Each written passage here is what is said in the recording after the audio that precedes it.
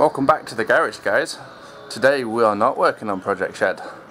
We're working on my fiance's father's Focus. There we go, I can point to it now. He needs some new rear discs and new rear pads, so that's what we're doing today.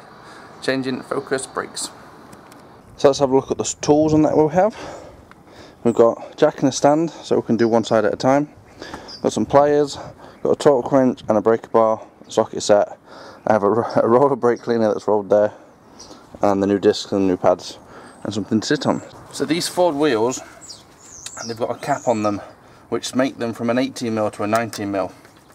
So make sure you use a 19mm 6-sided, and you'll be able to undo them ones. And obviously, make sure you get your locking wheel nut key. Do that one. So I'm going to break these off now.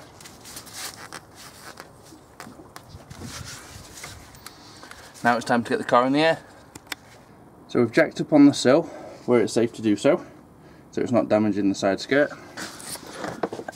And then I've dropped the car on an extra stand just there to hold the weight. You can see the tyres just off the floor, which will give us all the room we need, and it's nice and safe to do so. So now it's time to get the wheel off.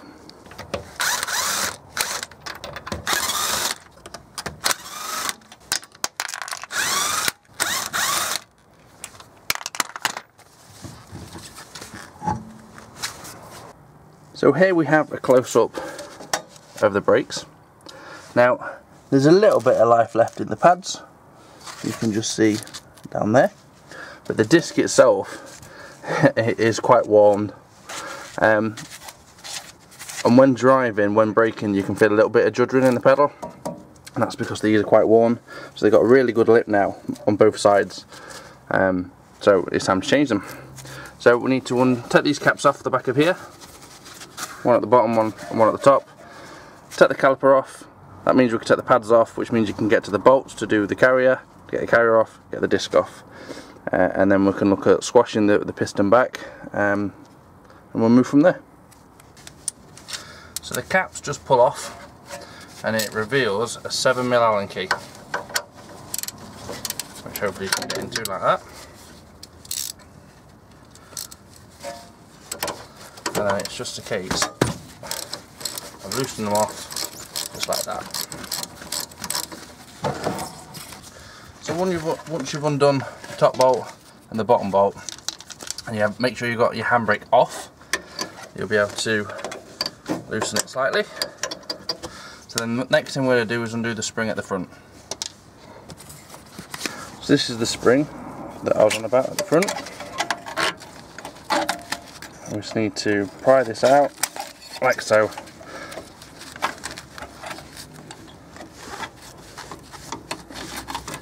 Come on, you bugger.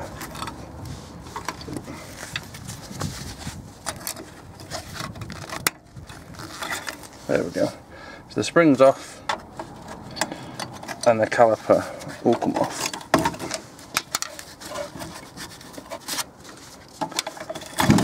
Like so. And that allows you to get your pads off.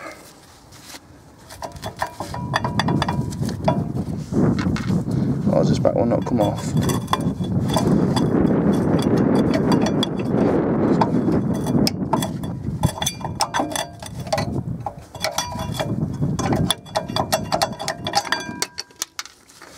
There you go.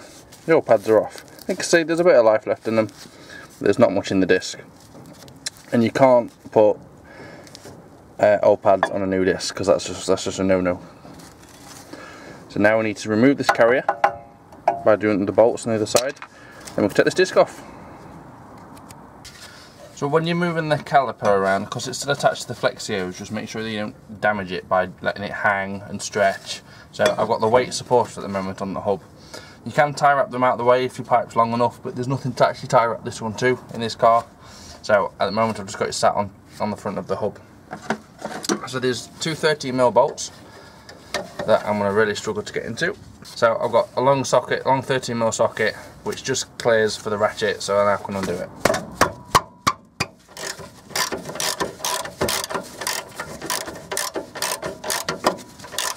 So I'll undo this top one, I'll undo the bottom one, and I'll come back to you. So what Ford have kindly done is they put a hole right in line where the bottom carrier bolt is, which is nice. It means you can get your freaking ratchet in, which is good.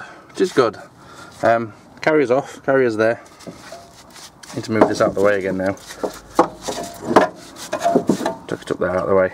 This will come off somehow. Now there's no bolt on the front to undo, so I'm assuming it's just going to knock off, but I don't actually know. I'm going to get my mallet. Yes, it did require a hammer, not a mallet, because it was a bit tight, but the old disc is now off.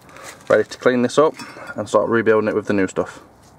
So, because we're going to be pushing fluid back into this reservoir when we push the pistons back, we're going to need to put a ring of paper around there, just as the fluid level comes back up. It's quite low anyway, so you can tell it's well worn. In case anything spills, you want to catch it in the paper so you don't strip any paint off. So I'm just going to make a ring of paper around that. So there's a ring of paper. I've sat the cap on just so no dirt lands in it. It's always worth checking your new ones against your old ones. They are pretty much identical. The only difference is this has got a lip on the inner all the way around. With this, it's got bits of... That's my garage door. This has got bits of lips. Other than that, it's the same. But I'm going to put some copper slip on here, just hopefully so the disc doesn't weld to that like the last one did.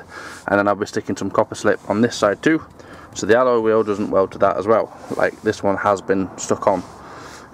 If you look at the thickness of that one, it's a bit awkward to do this side by side. That's still the same thickness, but there's such a good lip on both sides, it's lost lots of its structural rigidity. And because it's worn, it's warped, and that's what's making the juddering under braking.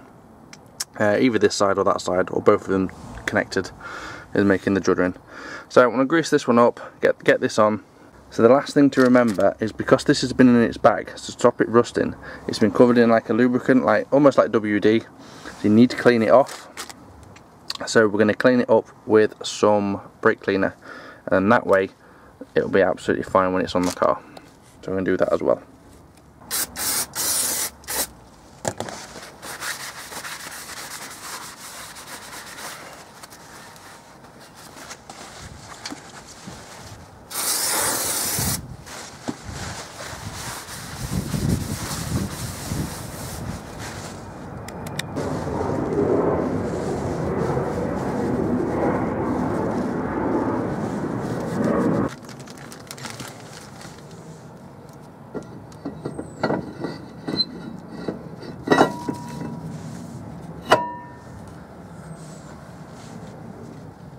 So now I've got a wire brush I'm just going to use to help clean off the crap that's built up on the carrier where the pads sit. Then you're going to bolt the carrier back on. I'm not going to grease it up until I've bolted it on. What you're also going to be required to do is push back the piston, because the piston works its way out as the brakes wear, and we're putting new ones on. We need to squash it all the way back down so you can fit your new discs and pads on, otherwise it just won't go on. So I've got my brake rewind kit on, so I can push this piston back. That's just a case of twisting the piston back in, because it's on a big giant thread. And what this is doing is it's squashing the fluid back up the pipes and then into the reservoir in the engine bay. Now that is the reason why we took the cover off. If you remember earlier in the video, took the cover off, I put the ring of paper around it to stop any leaks, and that's it. Our piston's all the way back. So I just need to somehow undo me, because that's gone tight now. I need to undo that and then I can get it off. So now you can see the piston's all the way back. Well, I'm hoping you can. I think it's just unfocused. There we go. The piston is all the way back, which means we can put the new pads in, grease up where the pads sit, put the new pads in, put that back on, tighten up, and we're done on this side.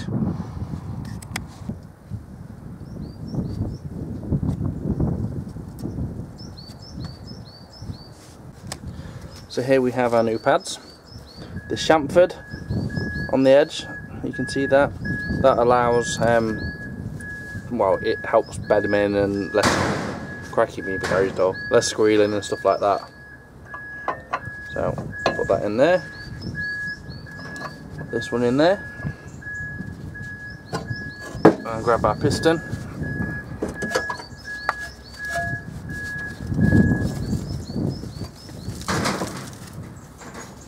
And drop it over the top. We tighten up the bolts, put the wheel back on, and we'll do the other side, and I'll show you what you do at the end. So the bolts are tight at the back. We've just got to stick this spring back in. Now, stick one side on, like so. Get the other one in the hole. It's a pain in the butt, these are. Right, it's kind of in. You just need to then make sure you press it in.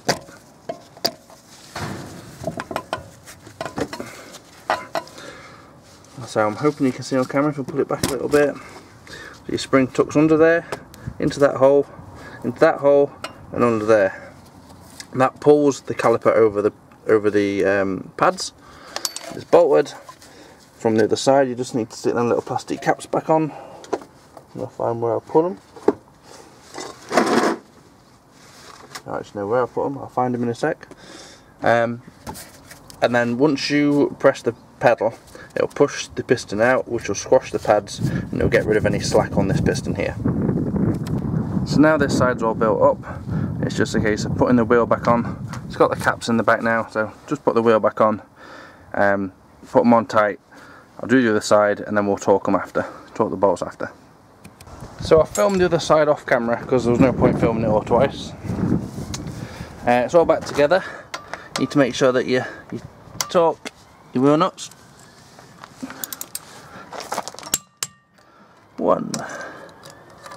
And then I'll show you what to do with your foot pedal in a second. So now you've torqued your wheels up, you need to make sure that you pump your brake pedal. You'll feel that the first few pumps are really slack as it's moving the fluid back out to the pistons. That's nice and tight now, so now we just need to check under the bonnet. So we can check on this now. The levels come up a bit, not a lot, but obviously it would have come up more, but we've pumped the brake pedal. So we're going to put the cap back on. This could do with topping up if I'm honest, but I don't have any fresh top 4 fluid, so I'm not going to do it at the moment. And that's underneath the engine done. So thank you for watching the how to replace the rear brakes on a Focus video. I hope you've enjoyed the video, hope you found it helpful. If so, leave a like, subscribe, and I'll see you in another video. And don't forget, if you want to see more of my footage, subscribe by pressing up here, and if you want to see the next video, click just here. Thank you all.